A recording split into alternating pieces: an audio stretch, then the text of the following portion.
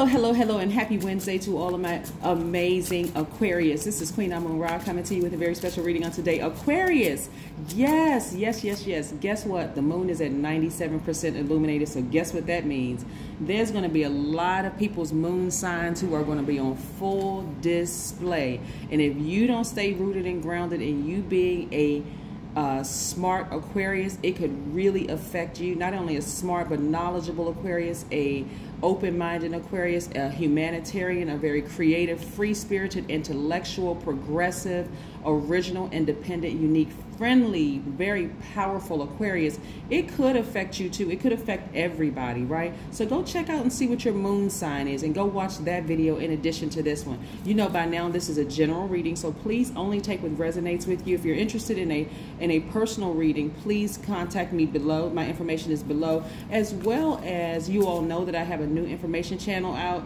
So I haven't put any content there, so it'll be more in-depth information about numbers, planets, all of that on that channel. So go check that out. That information is below too. Yes, and I want to say thank you to all of the very, very kind words, text messages, emails have just been like flooding my DMs on Instagram. You all have been putting some very kind comments below, been sending me very kind text messages, Aquarius. Thank you. I just want to say thank you, right? It just really warms my heart how kind and sweet you all are. So let's get right into your reading. Most High God and Universe, please give me a special reading for my amazing Aquarius as it relates to every area of their lives, specifically in areas of power and intellect, money and wealth, creativity and emotions, and spirituality, and where my Aquarius need to take action. All right, Aquarius, let's get into your reading. Again, this is a general reading, so only take what resonates with you. If you're interested in a personal reading, my information is down below. By the way, you all know that Aquarius built my website, right?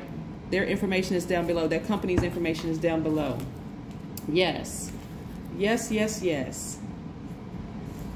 All right. Just in case you all are interested in getting your website built, her information is down below. Her and her company's information is down below.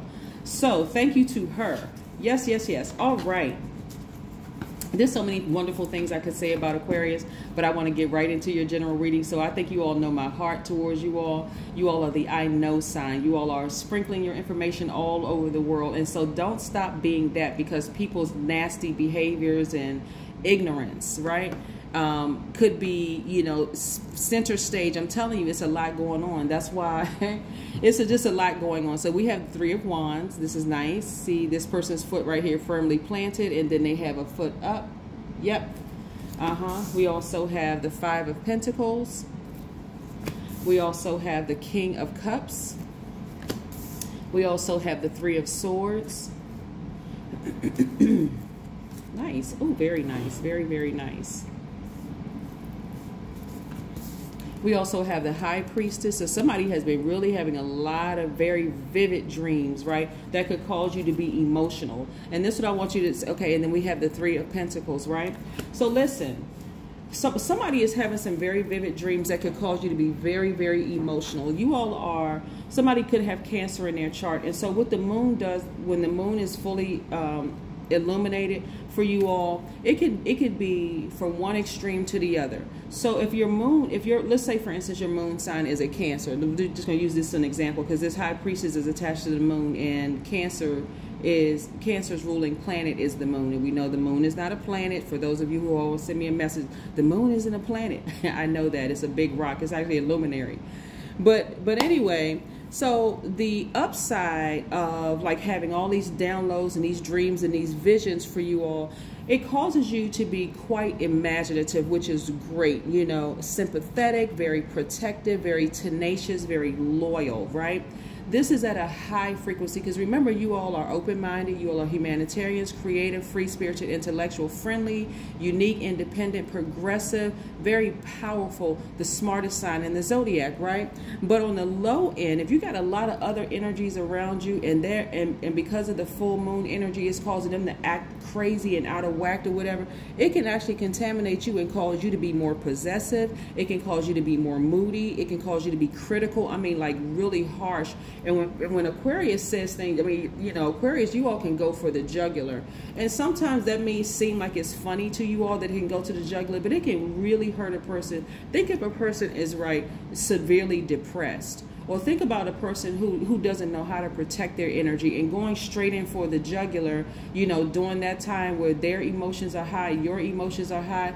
That just doesn't make for a good mix, right? Some people know how to protect their energy and just go ahead and block it out. And some people, you know, they may be thinking about the S word. Some people may be thinking about the H word. So we got to be very, very, so because remember, you all are humanitarians. And remember, this is why you always got to stand in your identity, Aquarius, because when you could be having those downloads and dreams, it can cause you to be critical. It can cause you to be self-pitying. It can cause you almost to be a nag to some degree. That's if, again, let's say your moon sign is a Cancer.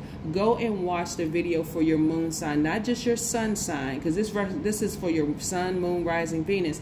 But again, watch it in those placements, right? We have Mercury, that's retrograde right now. We have Venus, I'm sorry, not Venus. Yes, Venus is retrograde, Mercury, Venus, and Uranus. So Uranus is one of your ruling planets. So this is about change. What is it that you're ready to change within yourself? What is it? You got to ask yourself, what have I been praying for? What have I been meditating on? What have I been asking for, right? So you're not going to deal with ignorant people, people who lack knowledge or who lack awareness, just in general, people who are unsophisticated, people who will just really want to test you to see if you're going to just go off on them, go from 0 to 1,000. Not when you have an option to block them, not when you have an option to walk away, not when you have an option of just simply creating a very firm boundary, like, listen, I'm not sure what's going on in your life right now, but that right there was inappropriate, it was unprofessional, and it's not going to be tolerated, right? You can even say that to them just to let them know, put them on full notice, that's not going to be tolerated. And then shut it down and walk away. But you do not have to vibrate low, right? So I see a lot of you all, because what's going to happen if you do vibrate low, guess what it's going to mess up? It's going to mess with your money. It's going to mess with your happiness. See, a lot of people put priority over things that they want. So somebody could look at this vault and assume that there's only money behind this vault, right? But for some people, time is most important. For some people, their joy and peace and happiness is most important. So whatever is of that kind of value for you is behind this vault. Are you going to let somebody come in because the moon is almost fully illuminated and steal your joy, mess up your money, steal your peace, disrupt your day, throw you off balance? The answer is no. Some people, for a minute, this is how you used to be, right? This number 5 right here, it represents a pivotal point in your life. This is how you used to be. So I hope this clicks in somebody's spirit today that, hey, if somebody around you is acting crazy, if you already know who you are, this is your identity, this is your sun sign, right? You're open-minded, you're a humanitarian, you're creative, you're free-spirited, highly intellectual, you're friendly, independent, progressive, friend. So you don't have to be impulsive. You don't have to be unpredictable, inconsistent, and extremist, or even stubborn, right? You can spread knowledge, right? Again, that knowledge already knows, and coupled with that intuitiveness that you have, and you already know, hey, I'm the I know sign. You say, you know what? Let me walk away from this situation. Let me block their number. Let me put them in, let me correct them right now and let them know what they're doing is inappropriate, because I'm not blocking my peace and happiness. I already set my intentions when I woke up that today is a great day, right? Yes. So you're going to continue making it a great day. And look at this. I'm seeing somebody having perfect synergy when it comes to their money. So I see things at work getting better for you because you're not allowing your emotions, that dream that you may have had last night or the last couple of nights of the, you know, because again, it's going to be, the moon is going to be at like 96%, maybe tomorrow. I know it's nighttime some places. So again, don't let those dreams cause you to have a bad day. Don't let those visions to cause you to have a bad day. Don't let other energies around you to cause you, Aquarius, to have a bad day. I see some of you all like really, really on fire, expecting great things to happen, right? You got one foot firmly planted in the ground, so you're getting recharged from the ground, but you also have one foot up, like about to, like taking a leap of faith. That's what I'm seeing for you all, Aquarius. So I'm seeing perfect synergy. So move those emotions to the side. A lot of emotions are high. Sit down somewhere and meditate. This is what I'm seeing for you all. Accessing that crown chakra, seeing things from a high, from a God level of clarity, saying, was it my emotions, the depth of my emotions in the past that caused me to overthink some things, that caused me to come off and seem moody? One minute I was nice, the next minute I was clammed up. Like, what was it that, right? So yeah. I see a lot of you all getting to the heart of your heartbreak, right? So some of you all, like when I look at this card right here and I'm seeing like this number 3, it lets me know that some of you all are drawing some of the things from your past, from some people from your past that really broke your heart. It could have been your mom, it could have been your dad, it could have been both of your parents, it could have been siblings. But this started like a long time ago where somebody's heart was really, really broken. And so somebody may have had a dream even as recent as last night, you know, thinking about somebody that they really, really love, but every single time you entrusted that person, you'll get your heart broken over and over and over. And I'm not talking about a lover either. I'm not talking about a recent relationship where your heart was broken. I'm talking about when your heart was first broken. That very first, and every time you allow that person to come back into your space because you like, I'm going to be the bigger person, I see what their problem is, I only got one this, I only got one that, so I'm going to be kind and gentle to them, your heart was broken in pieces again. So do not let that, Aquarius, ruin your day. Just stay focused, right? Stay focused, because that right there sets you on a, you know, because remember the heart chakra is connected to the element of air.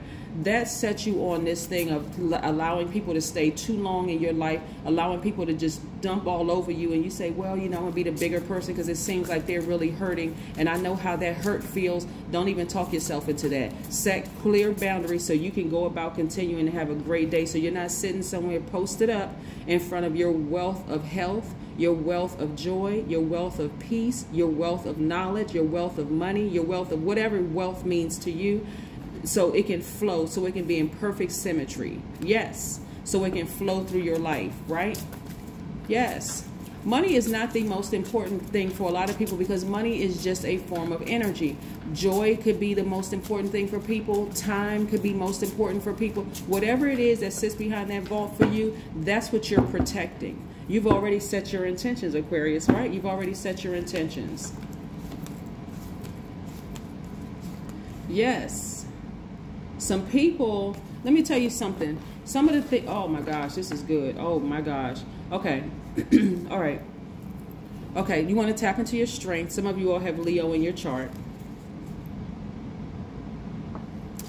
Somebody is going through a tower moment. Somebody's face could have been full frontal, like to a point where you just wanted to just, like I said, it could have been heartbroken for you. That person is going through a really, really rough time right now. And while we're not nobody should be celebrating anybody's downfall. I'm just going to say that right now. Like nobody should be, nothing is funny about somebody's downfall. Even when you all hear me laugh on my channel, it's more or less like a woohoo, Aquarius has passed the test, or whatever sign I'm talking about. Ooh, they passed the test. They gotten away from somebody's, they're protected from somebody else's karma, right? Somebody that really broke your heart is going through some really, really rough time. And I'm talking about somebody that broke your heart from the start is going through a really, really rough time. And you all are divinely protected. And so your dreams may be so vivid right now. This is why you got to stay strong and stay focused, Aquarius, and protect that. You may even feel like I need to reach out to that person. I need to call that person and check on them or whatever. Aquarius, that's entirely up to you. I'm just, my personal opinion is, again, you're already divinely protected from it. That person needs to know. This part is not my opinion. This part right here is not my opinion. This is the Tower card. They're going through a really rough time right now, and it is very, very heartbreaking for them that they're going through. Basically, how they broke your heart, it is like hitting them like a ton of bricks, just how valuable you were in their lives. And again, this could have happened from your childhood. There are some people who, like lovers and stuff, that broke your heart, that's going through it as well. But it's nothing like the pain that person who first broke your heart, they're really, really going through it. Like for them, it literally feels like they're dying. That's how it feels like. But it's actually they are going through a rebirth. To you, you may have called them a serpent or a snake, right? Like this book right here says, serpent power or snake. But snakes are not always bad. Snakes, for them, they're going through a rebirth process and recognizing, wow, you know what, Aquarius really was the most loyal person that I've ever met. Aquarius was always right there. They never treated me like competition. They were always like on my team, like they were like rah, rah, rah, like victory, VICTORY for that person, right? Like really just not hoarding information. They were just always just right there, team, whoever that person were that you were. They were just like For them, you represented what love really looks like. At the time, they didn't see it, but they're seeing a lot of things in you that you were always right there for them. If they needed you for anything, Aquarius, and excuse me in advance if I'm just kind of, extending this, but this is what I'm seeing in the spirit, Aquarius. So again, you got to be strong, because whoever was the very first person that broke your heart in your family, they are really going through a rough time right now. And again, you want to just send good vibrations their way. My opinion is not to reach out to them, okay? Because again, you are divinely protected from their karma. They have to go through what they're going through right now so that they'll come out on the other side of all of this. And for them, they feel like they're shedding a skin, like a death rebirth. Like that's why, the serpent is not always bad. Sometimes they come into your life to bite you, to get you to just focus only on you and God, like really listening to God. And that's what's coming through right now. Like lightning information is coming through, like the number 7 is coming through, like lightning intuition, right? And so I need you to understand that this energy is gone, right? This snake, see this snake energy right here? So there's no need for you all to second guess your intuition. What you saw in a dream, like that person, like you may have heard this person is dying in your dream. What it really means is that they're going through a death rebirth. And that thing is powerful for them. And I'm talking about, like, they may feel like just their whole world is just crumbling down and coming to an end. And boy, wouldn't it be nice to have that Aquarius around that I broke their heart. Wouldn't it be nice to have them around? But for you all are saying, some of you all may actually go and call and that kind of thing. But you're still divinely protected. But for some of you all, you're like, no, they're going to have to go through it. It's like really watching somebody you love go through like a, and this could be a trigger warning for somebody.